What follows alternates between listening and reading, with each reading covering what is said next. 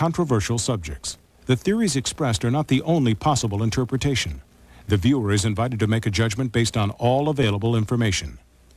Tonight on Sightings, a psychic shocks police with visions that lead them to the body of a slain child. After 5 minutes with her, she had 100% of my attention. Now, can she find the murderer? Then, startling videotape evidence may prove a monster lurks in Lake Champlain. We took the camcorder out, and then Champ, or several Champs, were back again.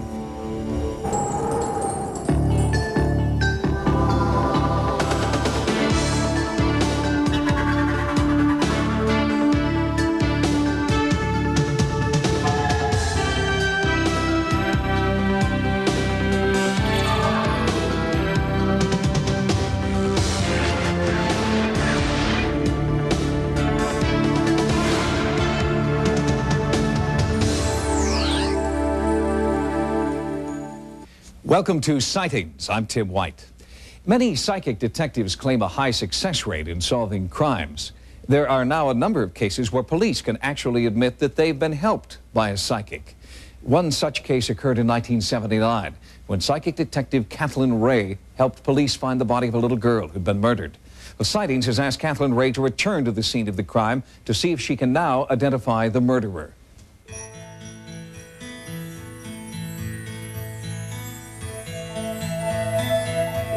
Fresno, in the heart of California's fertile Central Valley.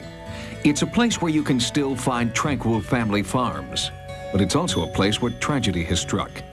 On February 3rd, 1979, 8-year-old Victoria de Santiago, her sister Eva, and their dog all vanished.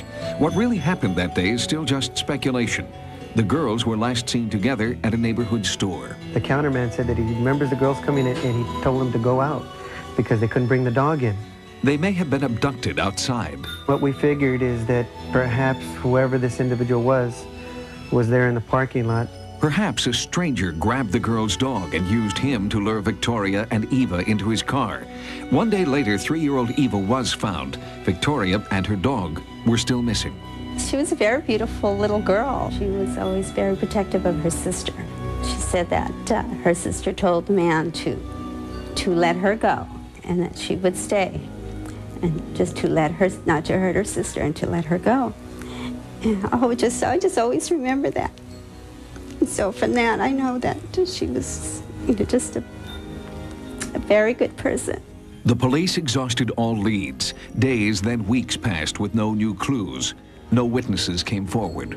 And in my sleep, I was dreaming about what can I do? What other avenues can I go? And it came to me in the dream. I mean, I sat right up, and her name was Kathleen Ray. Kathleen Ray is a psychic detective. She uses the powers of her mind to help law enforcement solve crimes. She claims she can see missing children, bodies, criminals, and for the past 20 years, she's been remarkably accurate. Kathleen Ray has gained a reputation for accuracy, even among skeptics. Intuition is something that everybody has, and the intuitive sense is a sense of feeling. But these feelings are something I've educated, like you've educated your other senses, to where I can use them more fully. Despite skepticism from the police, the De Santiago family asked that Kathleen help find Victoria. When there's only a light shining out of total darkness, you're going to walk towards that light. Whether it's the wrong way, the right way, it doesn't matter. It's a direction. I was told that a psychic was being brought in, and I was going to fly to San Jose to meet this psychic. And I thought, I'm going to fly up there, and I'm going to meet this lady wearing gypsy clothes. She's going to take me into this house. We're going to burn some incense. We're going to rattle some bones. She's going to throw some dust around in the air and tell me something that's totally irrelevant to the case. I am not doing what you see in these great, what I call horror movies. I don't suddenly grab my head and fall down and say, oh, they hit me in the head, or, oh, this poor person's been stabbed. I don't do that. I'm more like an objective bystander. The psychic part of this was just way off. It didn't make sense to me. How somebody 180 miles from here is going to tell me how to find a body in my town. It's really taking feelings up and bringing a whole picture and holding that picture long enough. Just like going to a movie or turning the TV on and seeing a picture in front of your face. I didn't believe it. But after 5 minutes with her, she told me enough stuff that she had 100% of my attention. I was believing in her. It was the beginning of an unlikely partnership. The sergeant, the psychic, and the family. All I could think of asking her was, you know, did she have to go through a lot of pain? He felt that Victoria at this point was still barely alive, just barely. The family hoped that they weren't too late, that Victoria was still alive and Kathleen could lead them to her. She told me the road she was on was not a well-traveled road. I saw this plowed field. I knew the field had just been plowed. Kay said she's laying parallel to the road. I feel she's laying parallel to the road with her face towards the road. I'll see the bushes, the trees, the poultry farm. Kay said that when I found the body, there would be chickens. She said, I get chickens around the body. Chickens, chickens, chickens. There has to be a farmer whose name starts with an S. There has to be a street that starts with an L. There has to be a windmill. After my interview with Kay, as I was walking out the door, and I'll never forget this, she stopped me. She grabbed my arm, and she said, Tim, find the dog, and you'll find Victoria. Back in Fresno, pursuing conventional leads, Sergeant McFadden's partner, Detective Popejoy, found the dog. Detective Popejoy was at the house where the dog was found. He verified it was the dog. So I asked Detective Popejoy, I said, well, are there chickens out there? So I asked the farmer there, I says, is there a poultry ranch here? He said, yes, just south of here, about a quarter of a mile, there's a abandoned poultry ranch. Detective Popejoy, he got the call on the dog, and he came out here and talked to the farmer that found the dog, and he found it down here a little ways and brought it back to this house. And when I was talking to him on the phone, he said there was no windmill. It was a situation that I'll never forget as long as I live, was him on the phone to me, and we are talking about this windmill, and I'm telling him there's no windmill here, and the landowner standing behind me said, oh yeah, you just walk by one, it's in the front yard. As I'm telling him things that should be there, and he's confirming these back to me that Kay said would be there, I'm getting higher and higher. And wow, this gal does know what she's talking about. We immediately called for officers to respond, and it was from him telling me what she saw 145 miles away. The police dispatched a search team that had been briefed on Kathleen's psychic visions. The L, they were on Leonard Street. The S, it was on the mailbox, the first letter of the farmer's last name. And by the side of the road, they found Victoria. Her naked body was in an irrigation ditch under the largest tree in the area, all as Kathleen had described. Victoria had been sexually assaulted, then left to die. She had been killed like an animal, and she was still alive, in a coma, suffering right there in the little trench. And Kathleen Ray found that, as she described it, to the T. After the body was discovered, Kathleen returned to her home in San Jose, and the police continued to search for Victoria's killer. But 13 years later, the murderer is still at large. Sightings has brought Kathleen Ray back to Fresno, back to the place where Victoria's body was found, to get new psychic impressions. When I go to the man that did this, he has stubby hands, and they're hands of a laborer. I don't feel like he's here anymore. I want to go further south to a town start with an S, and that he's working down there now. This man is not very tall. I would say, oh, maybe 5'9". I feel this man has killed another child since then. There is a wife or a girlfriend he goes back to at times, and I feel like it's probably a wife, and he's not with her all the time. And she's frightened of him. I know she knows he's violent. He could be a very violent person. And had we had a drawing of him like I can do now with the police artist, she'd have recognized him on television. If you believe Kathleen Ray, this is a charcoal drawing of Victoria de Santiago's murderer. He killed Victoria, and Kathleen believes another child since then, and he's still out there. I believe it could be solved. Somebody out there, somebody somewhere has got to know more about this, but they've never come forward. Although Kathleen's work in this case proved to be extremely accurate, cases like this are the exception, not the rule. And the use of psychics in police investigations is still not accepted by many departments around the country. Kathleen Ray's case was one of those cases, and the hits were so specific, and the data checked out all the way down the line, from the reporters to the psychics themselves, to the families of the victims, to the police. It was rather unnerving. But for the De Santiago family, a psychic detective made a difference. The discovery of their daughter 13 years ago has brought the family a small measure of peace. Thank you, God. Thank you for finding Toria's body. Thank you for giving me Kathleen Ray. And now, they hope her vision of the killer will bring the case to a close. My only release of mental anguish is to say something positive, warn people. Look at, they're not just going to steal your car, they're going to steal your child. Is this the face of a murderer? Kathleen Ray sees him in her mind's eye when she thinks of Victoria. If you have additional information about this crime, please contact the Fresno Police Department.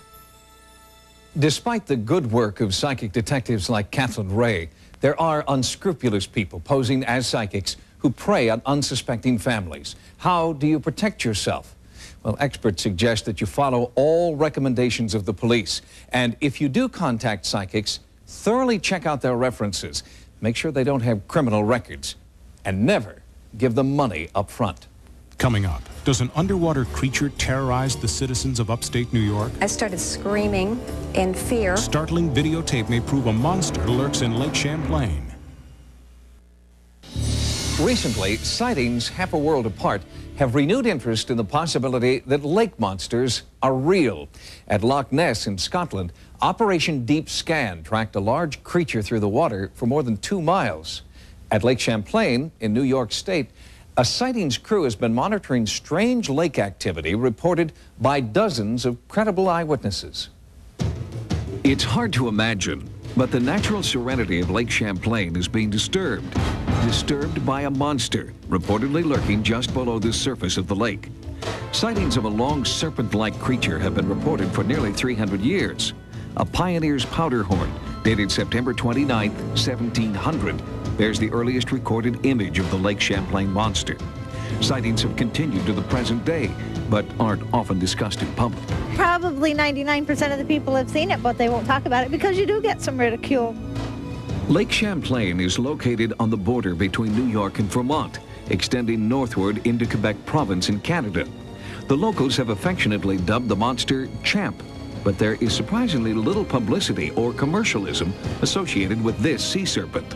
Only now, in the wake of new scientific information about the Loch Ness monster, have eyewitnesses felt that they won't be ridiculed for coming forward.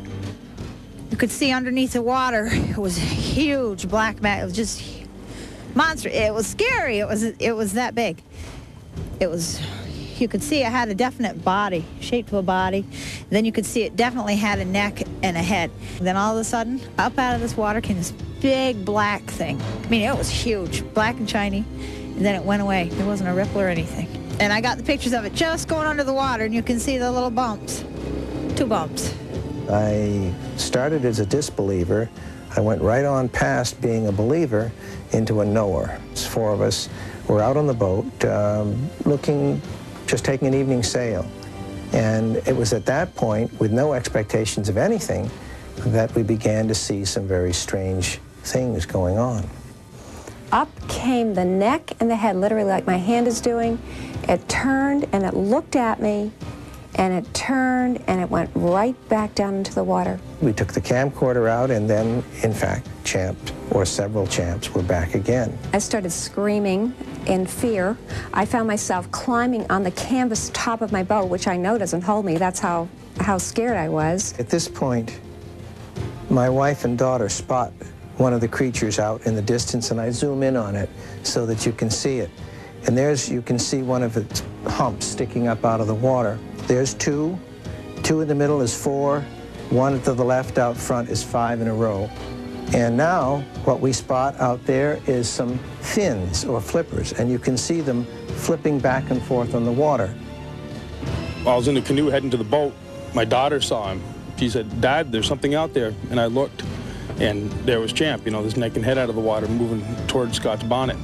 You see a creature with a long neck, and it looks like a Volkswagen's body when you first see it in the video. It looks floating across the water. And then it stops, and it starts thrashing in the water, and you see a neck and head, And then he swings his neck around and lifts his tail up, swings his entire body around and lifts his neck and head out of the water entirely. My wife and I were on our way to a picnic, and on the way I decided to pull over at a lookout point just to take some scenic view. I noticed something out in the distance about half mile out. At first I thought it was a large tree stump. It wasn't bobbing, it was moving deliberately. And all of a sudden I saw it like bend over, snake-like, and dive into the water. Considering the varying locations of the sightings and the diversity of the witnesses, among them a teacher, a therapist, a restaurant owner, an engineer, a corrections officer, the possibility of a massive hoax is highly unlikely. Certainly, residents here are not trying to cash in on the lake monster's notoriety. There are no souvenir shops, no public references to the creatures sighted here. ChampQuest is one notable research organization operating on the lake, headed by Dennis Hall and his partner, Richard Dool. The sole purpose is to collect definitive evidence to prove the existence of the creatures. We are already convinced that they are real. We have to present this to the scientific community. There are some very big specimens seen in the lake, eyewitness descriptions. The average size is 20 to 30 feet, but there have been sightings where it was seen much larger. There was a sighting this year on August 1st on the next point down on a place called Texaco Beach.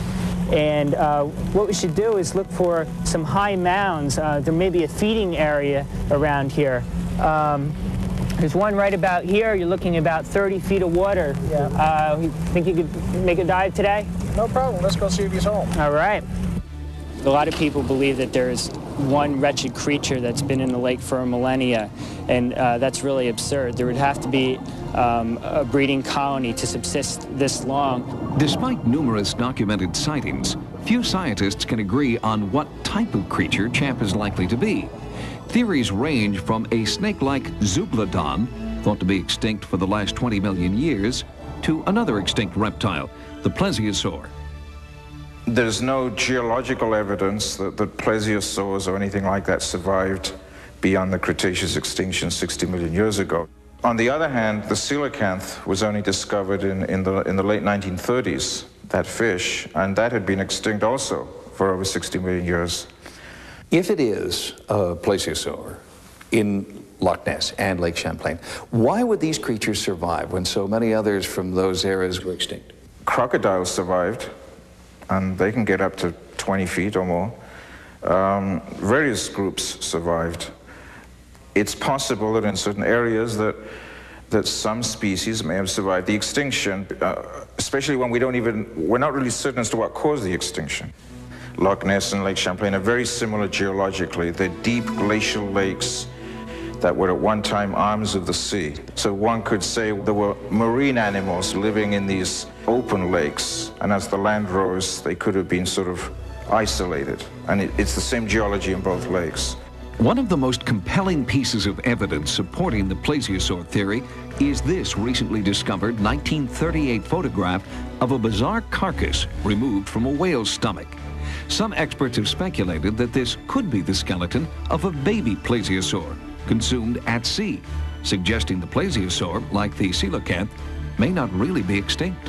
There may be all kinds of things there that we don't know about. The thing about it is I think you have to keep an open mind and see what else comes up.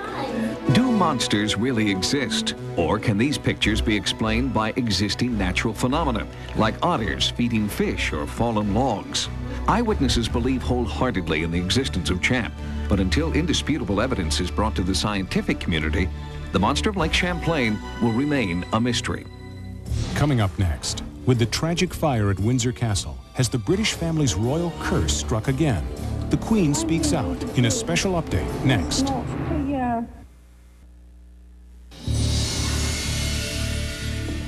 Recently on Sightings, we investigated a supposed curse placed on Britain's royal family. The curse dates back to the early 17th century, when members of the Ogilvy clan in Scotland were believed to have cast a spell on the Queen Mother's family and all her descendants.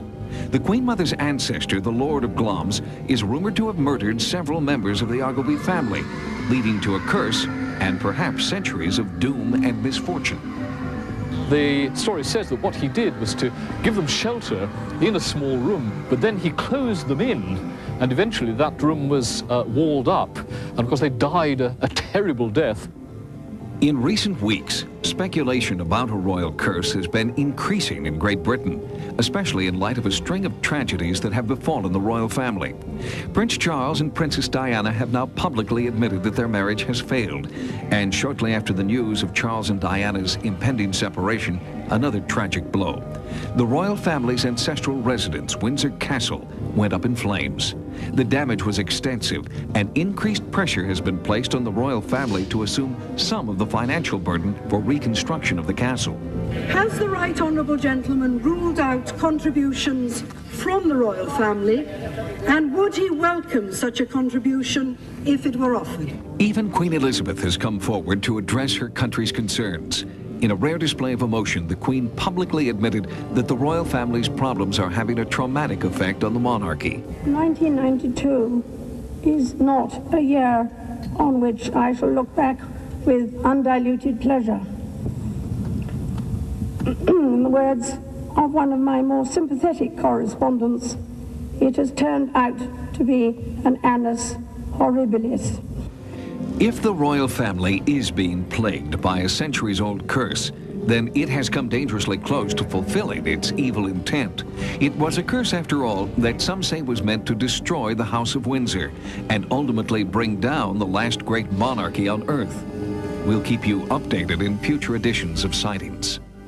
If you've experienced what you believe to be paranormal activity in the form of UFOs, ghosts, or psychic experiences, our Sightings investigative team wants to know about it. To report your sightings, call 1-900-740-SIGHT. Each call 75 cents a minute. Average call lasts 2 minutes, and you must be 18 years or older.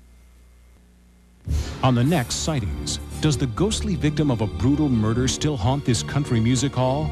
Our Sightings investigators stalk the ghost of Hell's Gate. Then, whether you believe in guardian angels or not, don't miss the next Sightings. Join us next time for new investigations into the unexplained. For Sightings, I'm Tim White. This Wednesday, it's the only music awards program where you pick the winners. Michael Jackson, U2, Eddie Murphy, and more are scheduled to appear in the 1992 Billboard Music Awards live. This Wednesday at 8, 7 Central on Fox. Now, stay tuned for Likely Suspects.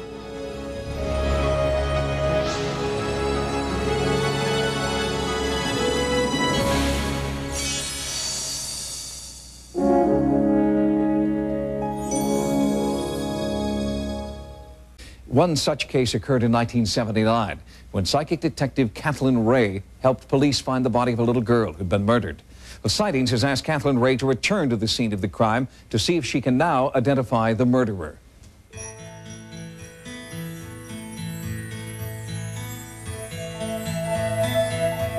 Fresno, in the heart of California's fertile Central Valley. It's a place where you can still find tranquil family farms, but it's also a place where tragedy has struck. On February 3rd, 1979, 8-year-old Victoria de Santiago, her sister Eva, and their dog all vanished. What really happened that day is still just speculation. The girls were last seen together at a neighborhood store. The counterman said that he remembers the girls coming in and he told them to go out because they couldn't bring the dog in. They may have been abducted outside. What we figured is that perhaps whoever this individual was there in the parking lot. Perhaps a stranger grabbed the girl's dog and used him to lure Victoria and Eva into his car. One day later, 3-year-old Eva was found. Victoria and her dog were still missing. She was a very beautiful little girl. Controversial subjects. The theories expressed are not the only possible interpretation. The viewer is invited to make a judgment based on all available information. Tonight on Sightings, a psychic shocks police with visions that lead them to the body of a slain child. After 5 minutes with her, she had 100% of my attention. Now, can she find the murderer? Then, startling videotape evidence may prove a monster lurks in Lake Champlain. We took the camcorder out, and then Champ, or several Champs, were back again.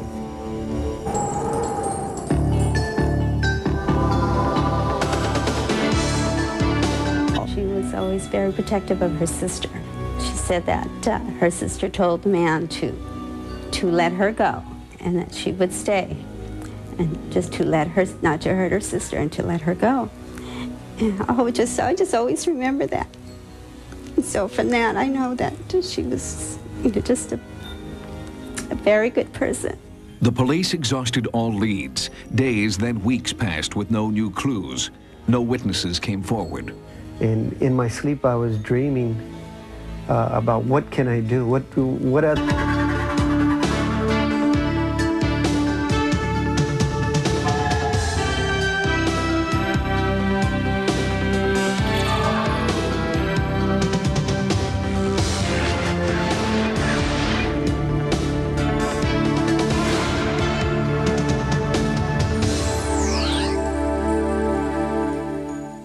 Welcome to Sightings. I'm Tim White. Many psychic detectives claim a high success rate in solving crimes. There are now a number of cases where police can actually admit that they've been helped by a psychic.